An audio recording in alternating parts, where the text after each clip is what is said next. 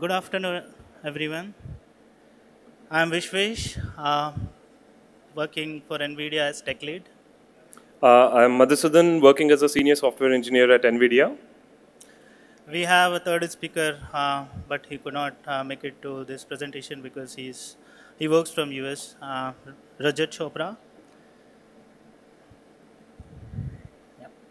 So today we are going to talk about Kubernetes Federation at Edge. We will also talk about the AI deployment to the edge clusters in the real world. Let me start with the agenda quickly.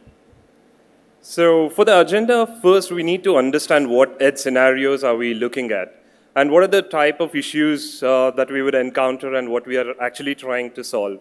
So first we will start off with that, and we will also explore what are the different kinds of workloads that is different from what runs at the edge and what runs in a regular Kubernetes server, which is probably hosting microservices.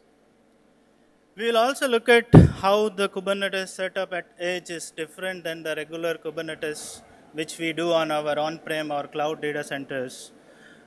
We will have a very high-level overview about the Kube Federation architecture suitable for the edge.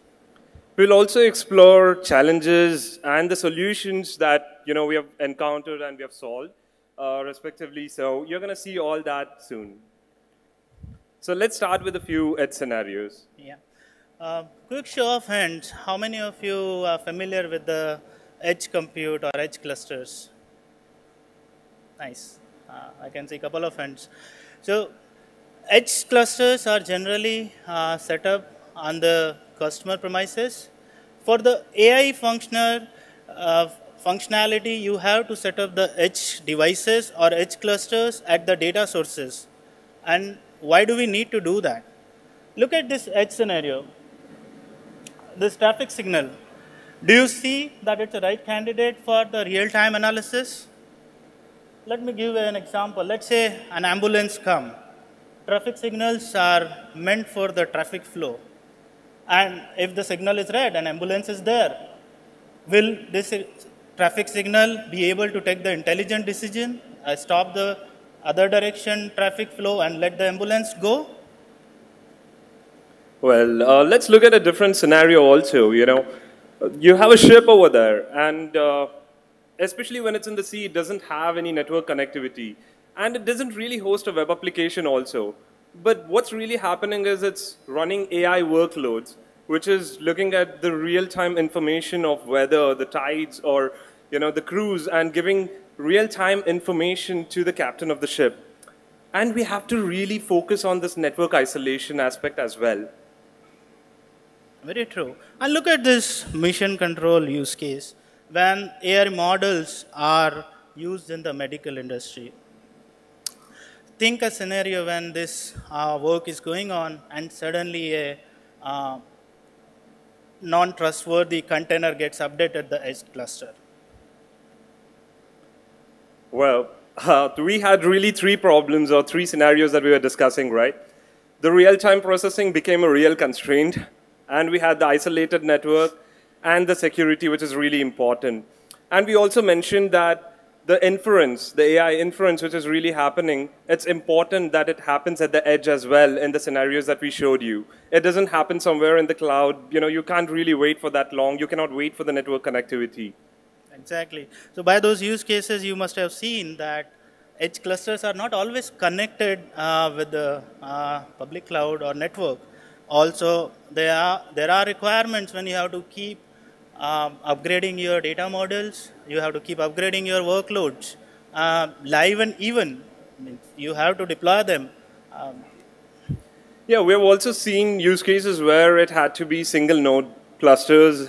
I know using the word single node and cluster don't go well together, but let's assume that it's a single node device that you really have. And defining high availability for this use case, what does high availability for this use case? Yeah. You must have seen as the first use case that it's a traffic signal. You will not have the luxury of setting up a high available Kubernetes cluster. Most of the edge compute for the AI use cases at the data sources are minimalistic setup, like a single node master, which is working as a worker also, and then it is doing the data processing, inferencing, and all. Yeah, let's look at the federation architecture. So federation is not new, which we bring here. It's a well-solved problem that you have multiple Kubernetes clusters behind the federated cluster. You deploy your CRDs or CRs to the federated cluster, which takes care of pushing the data to all the Kubernetes cluster which are behind the federation. Unfortunately, all the use cases which talk about does not have luxury of all the features like network connectivity. It has to be secured. It has to be always processing at the real time. In that scenario, how we will update the workloads or data models running on the edge control. So here we talk about this architecture, which is not push-based. It is more of a pull-based architecture. In this, we have a federator cluster. This federator cluster has a namespace and workloads are running on that. This is a namespace ABC. Then you have the edge controllers. These edge cluster, which has multiple controllers running on that. One of the controller is the federation controller, whose main responsibility is to watch all the CRs or CRDs submitted to the federation controller. As and when the network re-establishes, it downloads those CRs and CRDs and create a local representation of those CRs. There is another controller called edge controller, which performs the action on the new submitted request and create the final objects for that. Well, to help you understand in simpler terms, assume I'm a teacher and you're all my students. Instead of writing the homework in each of your individual notebooks every day and asking you to finish it, I would just write it on a notebook and ask you to copy it. So in a real-world analogy, I believe that fits better into this architecture. That's a fantastic example, I believe, which all of you can correlate that. You just write on the board and all the students can make a note of that. However, I would like to bring up a very interesting question here. How do you expose services from the edge to the outside world? So let's say, I resume my network connectivity, and I want to really export some of the really important information like the logs, the health metrics, the monitoring, or what really happened in the cluster. How do I really expose these services? Yeah, that is another challenge which we are going to talk about later. So, as Madhu mentioned that you may have to expose your services outside the cluster for a number of reasons, health metrics, log collection and all. In this example, we are talking about a middleware where most of you in your day-to-day work must have used the reverse tunnel. When you connect to a private cloud setup on the AWS, you have to use the Bastion connectivity. Or your on data center, you use the jump boxes. There, we use the same concept.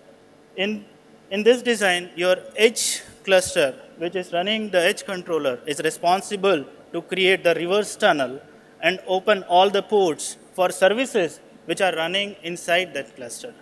These ports are opened up and a reverse tunnel is set up for the federation cluster where your SSH server pod is running. And this SSH server pod is responsible to expose these services behind load balancer. So when outside user connects to the federated cluster, this federated cluster can expose the services and the data which it is requesting for. The important thing to note here is the network boundaries. I would like to remind that we don't have a luxury of push or getting query to the edge clusters. We have to pull the data. Right. So, we have been talking about edge deployments. So let's also look at a use case where AI federated learning use case could also be solved. So for people who do not know what federated learning is, I'll give you a simple example.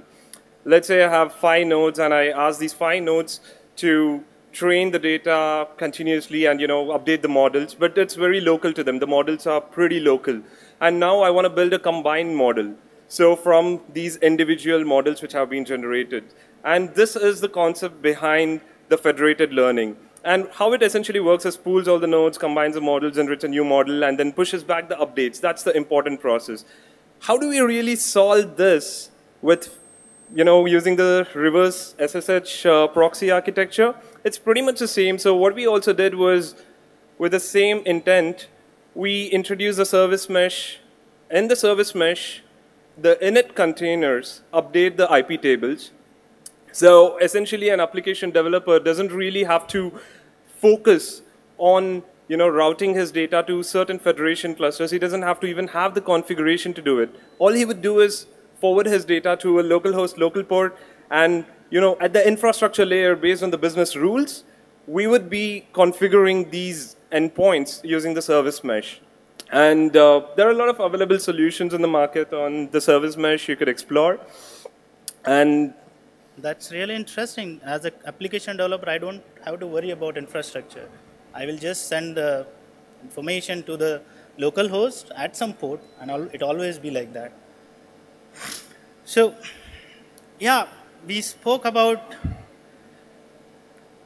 AI workload deployments on the edge clusters. We spoke about how we can expose the services outside the edge clusters, how we can use the service mesh to actually send the application data and forward it to the federator cluster and finally consume it.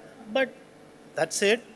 Is edge compute still primitive, Madhu? Yeah, that's a very difficult question to answer because we have to define a lot of things about what really high availability means. I can have refrigerator at my home, which is really a smart refrigerator, and do I mean that I have 2 refrigerators in case one goes down?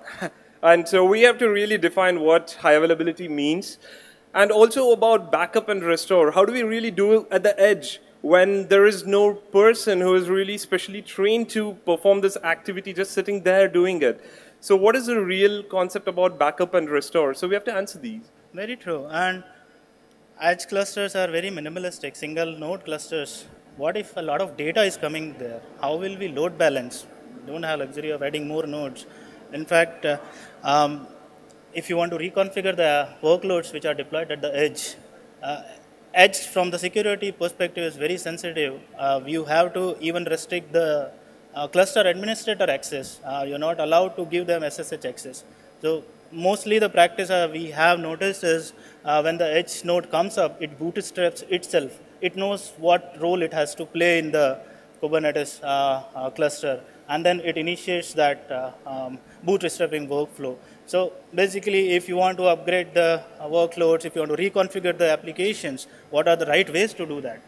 And also a few things about edge is that you may have real data sources, could be the sensors, could be the surveillance cameras, but how do you discover them and how do you configure them? And also about the sources of information, it could be the container itself which is running, and it could be about the models, where do I fetch this data from, trusted sources, and this has to be pretty much auto-configured so that human intervention does not cause anomalies, because we tend to do errors, right? So very true.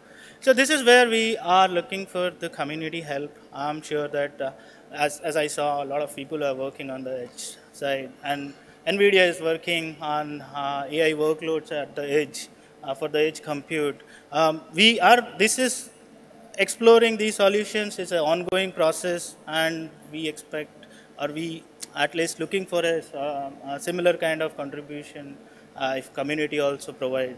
And we are available after this talk. You can have a chit chat around it. Right. So the takeaways for you are how to use Kubernetes for the edge compute. And you also learned about the federator architecture, which we are proposing based on the pull models, instead of a push model. And so please feel free to write back. So here's Vishvesh and I'm Madhusudan. Our email IDs are on the screen. So have a nice day. Thank you, guys.